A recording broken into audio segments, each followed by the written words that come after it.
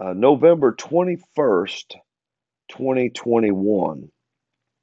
And this was the title of the prophecy. Now, I've never gotten a title of the prophecy before, and I wondered what that was about. Why would I have a title of a prophecy? And then it'll explain itself on down. This is what it said. Behold, the judge comes. We are in a time and an era like the horse secretariat, where champions will be remembered for all time. A time when warriors get up in the morning and suit up for war, for battle. In this time, the country's leaders have failed the people. The Republican Party, that many hold so dear, to right the country and hold it to its moral values, have failed us. They, as a whole, have allowed a jackal that everyone knows is not and never will be the President of the United States to sit in its most honored seat. He has been allowed to lower the standard of the greatest nation alongside Israel, to be lowered to the lowest place ever seen.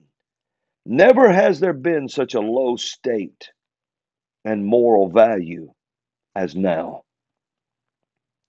God has brought his prophets on the scene to speak his word and his will. Be damned anyone who seeks to thwart it. Rise up in the spirit. Rise up in the spirit, O you warriors. Rise up in the spirit. Rise up and fight in the spirit. Rise up, O ye warriors. Rise up in the spirit. Rise up and fight. Then I heard the name McConnell. I heard the name Graham.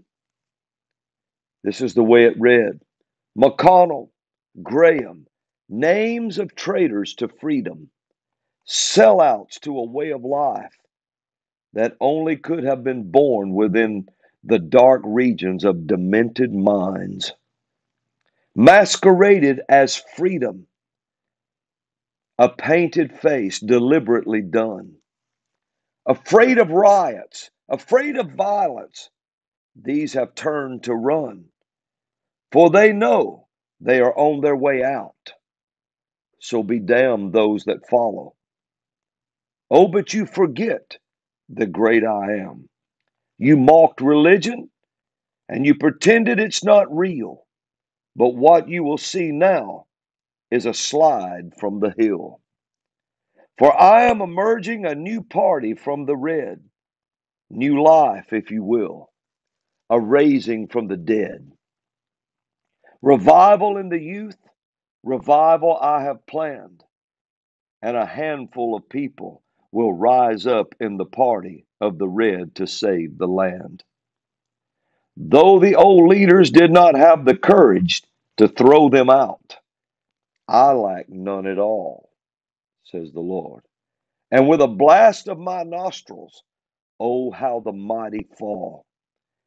Can you stand to hear the sound? Can you stand to hear the roar of the lion of the tribe of Judah as he steps through the open door? The answer is no, and it remains no until now. So, oh, ye feeble and worried over your nation, look to me, says the Lord, and wipe your worried brow, for I am walking now. Hear me coming down the path. Hear the cheers and the sound of joy. Oh, my God, he's here at last. Then I heard the name, and that was given to me on, well, all of this was on 11, yes. Now, listen to this. I heard the name, I heard this, Rotterdam, England, Holland I see. I saw Holland. I heard some nations are crying, oh me. I heard Rotterdam, England, Holland I see. Some nations are crying, oh me, to follow God. They say, a heads up to some that did not turn away. Behold, the judge comes, and who in hell can stand? None, says the Lord, not even those in this land. Those who have opposed me, let it be said and heard this day, that men like 𝐓𝐡𝐞 tried to teach the people that I am gay. You have kept my evangelist captive for too long. Therefore, says the Lord, I sent to my prophet to pen this song. And it dawned on me, this was a song. That's why he titled it, Behold, the Judge Comes. A shaking at CERN now will shake, and it will take them years to rebuild that place. Have you ever heard Jezebel scream as she was thrown off the wall? Anticipation of the ground and the fall. I heard the growl of dogs as they growl. I heard the sound anticipating Jezebel's fall. Hallelujah to the Lamb, deliverance for one and all in the fall, says the Lamb. The warrior's song of praise, a song for the last days. What last days? The last days of tyranny. There is no laughter on a deathbed. We're coming for you was uttered. Enough said. Behold, the judge comes to right every wrong. Behold, the judge comes, so sing this song. Behold, the judge comes, make straight his path. Oh, cry, my people, the time has come at last. Behold, the judge comes. Hello to the world. Behold, the judge comes. Now that was something the Lord had given me, and I had penned this down, and this was it was completely different to me, but it was a prophetic song, and I watched that, and I listened to that, and I mean I'm watching as seeing things and all that. Now, so times are changing fast in this prophetic scheme. Everything's shaping up for the last.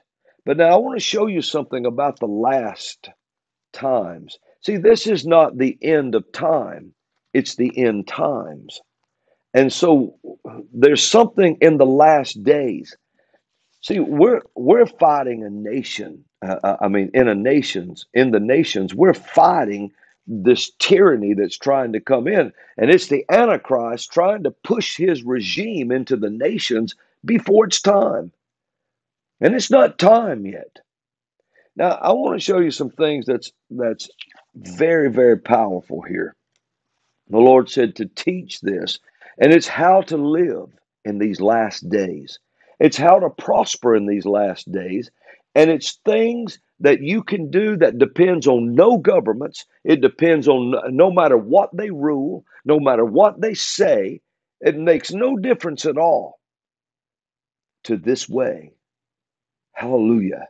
God has given us a way to prosper, a way to succeed, a way to bring us an expected end. Now, I want you to hear this. See, every believer has the ability to. We're in God's image, in His likeness. So everybody has the ability to express God and to reveal God. This is an exciting thing, to be able to express God and to reveal God. Now, you see, you were created, well, I should say this, you were born into a world that you were not created to live in. Now, see, you were born into this world, this fallen world. This is the world after Adam fell. Before Adam fell, it was a completely different looking place than you live in right now. So you were born into a fallen world. So you were born into a world you were not created to live in. So you wasn't born into a natural world. You were born into a subnatural world, below natural. And so what you need, and see, and here's the thing, it's just like when Jesus was spoke to the storm and the master spoke to the winds and waves and said, "Peace, be still." He released his word, which is a supernatural. So he took, and supernatural means out of natural. Subnatural is below natural. The actual natural world is what Adam lived in before he sinned. So when this storm kicked up and tried to stop the will of God, and every storm is to try to stop the will of God. And when this storm kicked up trying to stop the will of God, Jesus released the out of natural, the supernatural word of God. It reached into the subnatural, which was the storm, and pulled it up to the natural, and there was a great calm. There was such a calm that the scripture says it scared the disciples more than the storm scared the disciples. They were, people have grown used to living in a subnatural world. And so, a lot of people, when you start teaching about the absolute goodness of God and how good God is, and the power of God and the supernatural putting things right again, you know, the Lord had given me a word. He said that he talking about himself. He said, "I'm the perfect," and he said, "You're the imperfect." He said, "I give you a voice into the perfect, and you give me a voice into the imperfect." And he said, "So when you speak into the perfect, I can send the perfect into the imperfect and pull the imperfect back up and make it perfect." And we call that a miracle. So when people start hearing these things and they teach so much, you've got to go through a storm. You must go through this storm. God has got me in a storm and this and that. It's because when things are righted to its rightful place, it scares them more than the storm scared them. Because they're so used to rowing against a storm. They're so used to fighting against a storm and saying, "I'm so battle weary. I'm so beat down. I'm this, and I'm so fatigued. I'm so tired." But they're used to it. And if you start talking about how we can pull this up to a natural state to live in it the way Adam saw it, it scares them. And so they fight against that. "Oh, no, no, you must suffer. You have to suffer." But that's not the will of God that you suffer. Jesus suffered for you, so you didn't have to do that. So we have to release his word, the supernatural, into the subnatural, use our faith and pull it up to its natural state the way it should be. Hallelujah. And the scripture talks about in James, it says, "If any man's tempted, tested, or tried, don't let him say God did that. For God can't be tempted, tested, or tried with evil, and neither will he tempt, test, or try any man." And what does evil mean? Anything that's not as it should be. See, that's subnatural. Pull it up to natural, it becomes a peace and a calm and the state God meant it to be in. And that scares a lot of people. Who does it scare? Not the world. Not the world. It scares disciples. It scares disciples. See, that's just like the world feeds and runs off of the love of money. Not money, the love of it. Because money is the thread that touches everything in your life. See, you can't do anything without money. You can't do anything without it. You can't eat without it. You can't drive without it. You can't have electricity without it. I can't do this broadcast without it. Everything, your clothes, your food, everything. Money touched it somewhere. So that's the thread that runs through the fabric of your natural existence. So if you can let God touch the end of that thread, then the devourer has to turn the rest of it loose. And whatever was subnatural then can be rebuked and pulled up to a natural state. But this scares people, not just people. The world loves money. It loves to prosper. It don't have any qualms at all about living in a high dollar expensive house. It don't have any qualms at all about flying the best planes, driving the best cars. It likes to get on yachts and party until everybody's so drunk they fall overboard. It loves to go into the extravagant and build things that are useless to anyone else, and just to have. There's people with that they have money to the point. I mean, the world does now, to where they don't wear prescription glasses. Some of them, when they drive, they have prescription windshields. Just think of that. And so you've got all of this going on. It don't scare the world to prosper. It scares disciples to prosper, because they're so used to battling the subnatural and living in it. If they ever see the natural, it scares them. It scares them. Now, the reason I'm talking about this today, for 2 days, God has spoken to me about this. I was doing a stream in India. I was with a man in India, and I was talking about it, and he began to ask me questions, and he likes to ask me questions, and it's a powerful program. And he said, "What about the wealth transfer? What about all of this, and how does that happen?" And so on and so forth. And so I wasn't expecting the question. And so the Lord had me start talking about it. And then on the Church International stream Sunday, this past Sunday, Krista was teaching over the offering. And the Lord showed me a whole revelation about the tithe. And he said, "Come on here today and share this with the 11th hour family." Because the way governments are right now, have you not noticed that there's so much blessing in the earth that they're having to create shortages?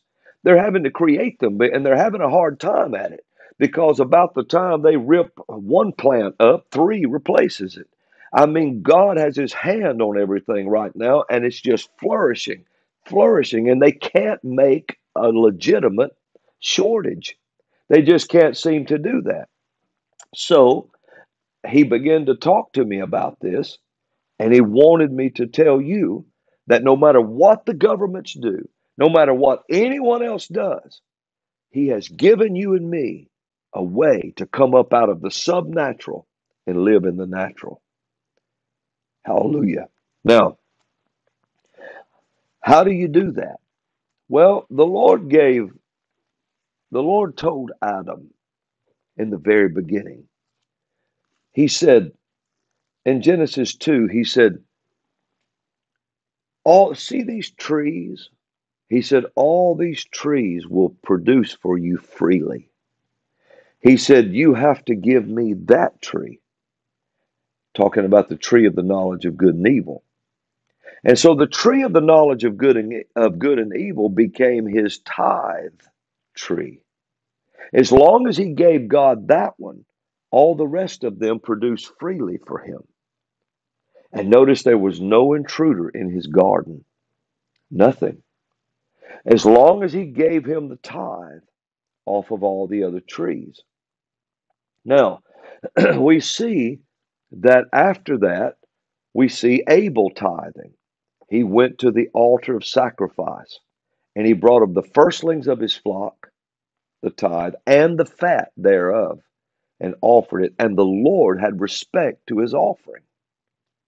Now, you just keep coming ahead, and when you start to go through this, you find out that Noah was a tither. So how do we know Noah was a tither? Well, Malachi 3 declares that when you bring all the tithe into the storehouse, that there may be meat in mine house. And prove me now herewith, saith the Lord of hosts, if I will not open you the windows of heaven. Now, hear these mysteries hidden in this, because we're about to jump on something deep here. I will open you the windows of heaven. What opened them? The tithe. Now, what is a tithe? Well, a tithe means tenth. It means if you have a dime, then God should get a penny of that. If you have a dollar, he should get a dime of that. Whatever is the tenth. That way, it's available for everyone to have the windows of heaven open to them. No matter what your income is, no matter what it is. It's not an amount, it's a percentage. And he said, if you let me touch the end of that thread, by giving me a tithe of it, he said, I will rebuke the devourer for your sake. I will do these things. I will open the windows of heaven. All nations, all nationalities, all ethnicities, everything will, and everyone will call you blessed, because it opens the windows of heaven, and the blessing of the Lord comes into the earth on your life. Now, what is the blessing of the Lord? It's the highest empowerment that heaven can give to a man. It's the empowerment of God, of heaven, to do anything, to accomplish anything. And since we know it was the tithe that opens the windows of heaven, now you know why the windows opened over Noah's ark. And it was the blessing of the Lord that came out of those windows and caused that boat, that wooden aircraft carrier size boat, to withstand all the great flood that hit the earth. It was the tithe that did that. How do you know Noah was a tither? We see that when the boat landed, he offered the sacrifice, the first thing off the boat. He gave a sacrifice. He was a tither. He was a tither. He knew what opened the windows of heaven. Adam taught them that. Abel knew that. Noah learned that. It's the thing that opens the windows of heaven. Now, why? Because there has to be a way. See, the man's spirit was created perfect. His body's created perfect. But they're on two different levels. So there had to be something from heaven come into the earth to connect God to the natural realm around you, the created realm around you, in order for your body to live fit enough, well enough, whole enough, complete enough that your spirit could have full expression through it in the earth and bring about the will of God. Man, that's powerful. You know that? That's powerful. No wonder God, and when God created the spirit, then he made the body and spread himself on the body and inhaled, caught up the man's spirit in his breath, breathed it into the nostrils of the body, and the man's soul became alive with the knowledge of how to bring heaven to the earth.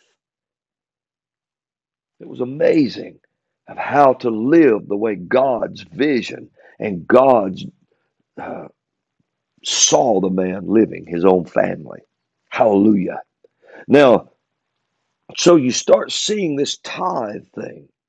We see it in the time when Elisha, there was a famine in the land, and the king came or sent his captain with him, and they banged on the door, and Elisha had the prophets hold the door shut.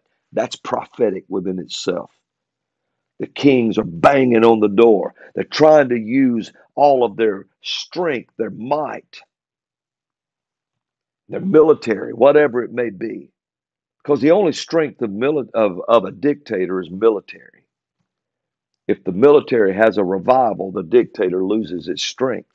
Man, I grew up with people in the country. I knew some girls that would have whipped Hitler, would have beat his brains out, man, with their bare hands. I mean, he wasn't no match for some of these people I knew growing up.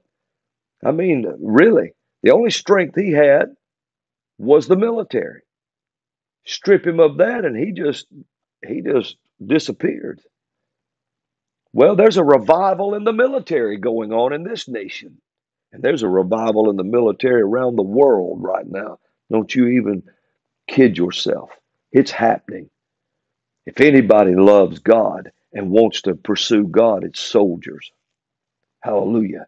Because they live on the verge of life and death all the time. They want to know God and have Him with them the way David did.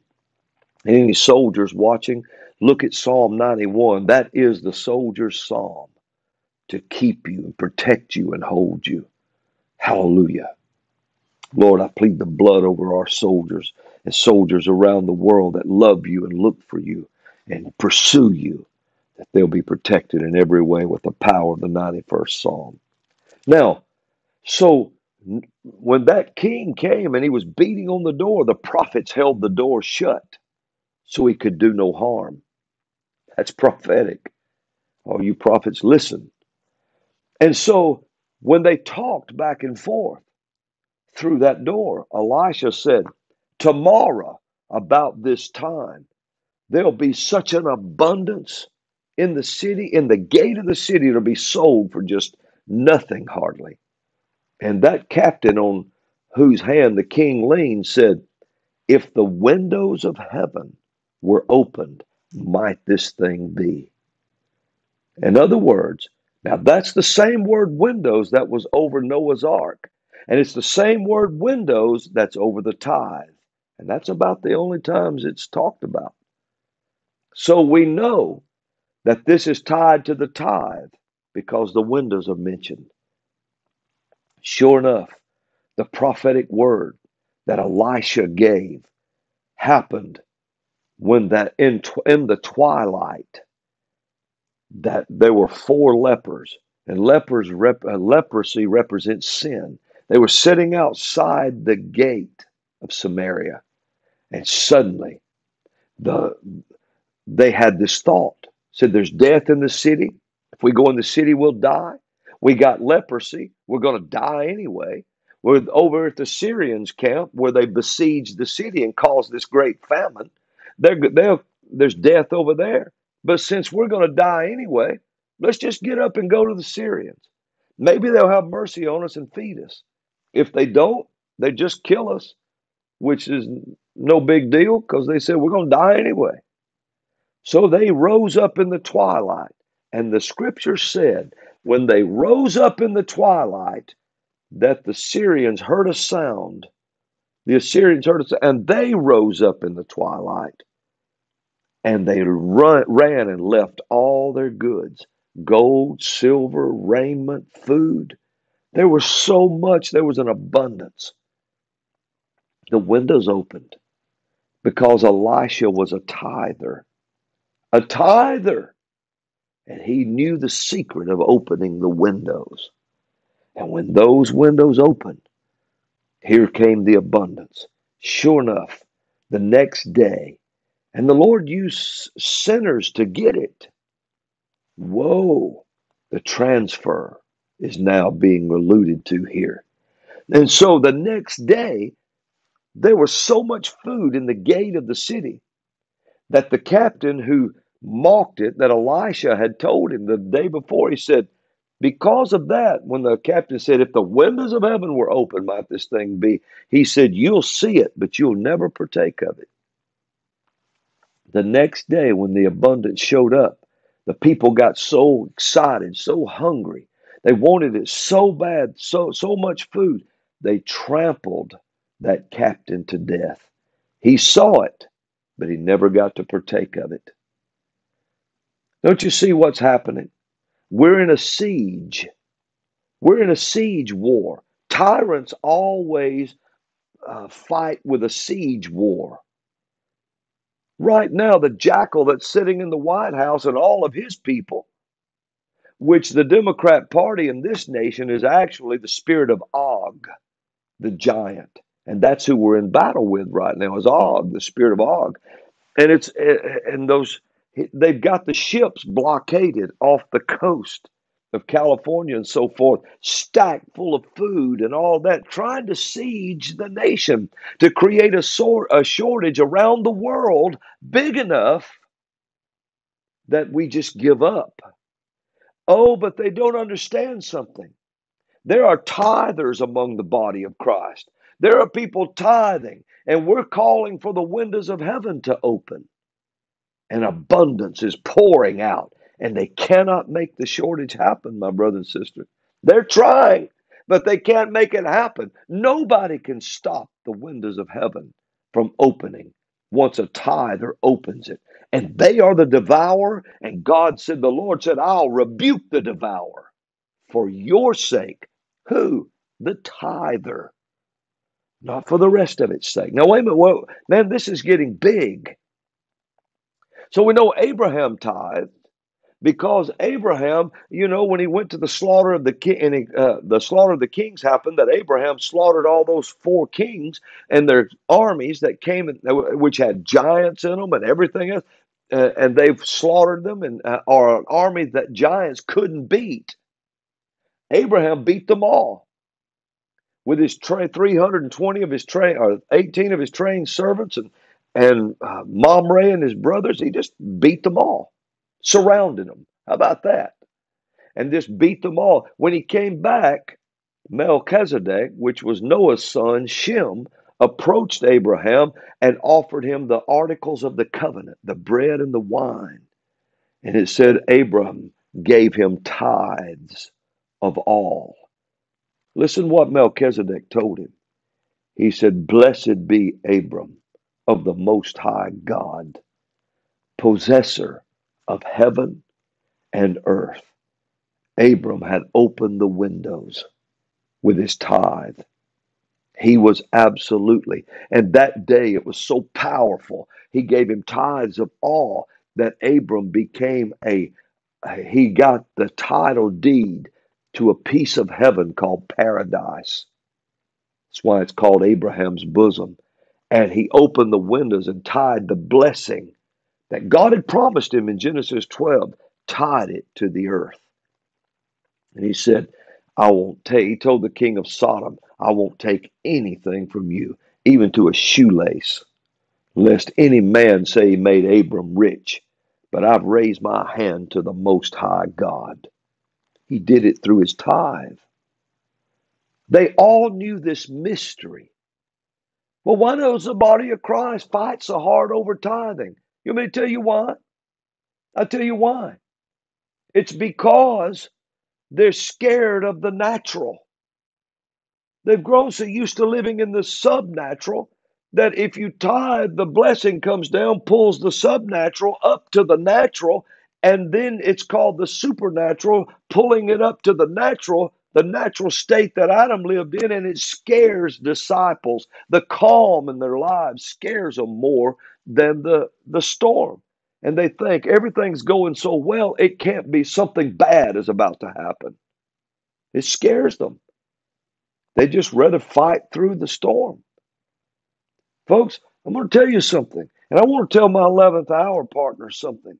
The tithe is not an evil statement. I remember 25, 30 years ago, the statistic was that 18% of the body of Christ tithed. That was 18 out of 100, 25, 30 years ago. Now, the statistic is 4 out of 100 tithe. What is the enemy so scared of the tithe about? Because he knows it will open the windows of heaven. It destroyed the giants in the days of Noah. It erased everything the enemy was trying to do to destroy mankind. And those of you that study the Nephilim and all of that know it was the flood that did it. And it was the tithe that opened those windows. It's all connected to this. So the body of Christ has got to learn a mystery. And it's a mystery that I want to make it deeper right here. I hope you got your shouting shoes on, man. If you don't, shout in the ones you got until you get where you can put them on. Hallelujah. Okay, you ready? All right, Lord, show us this thing. And show us this thing, Lord, the way you want us to see it. It's amazing here. The tithe is even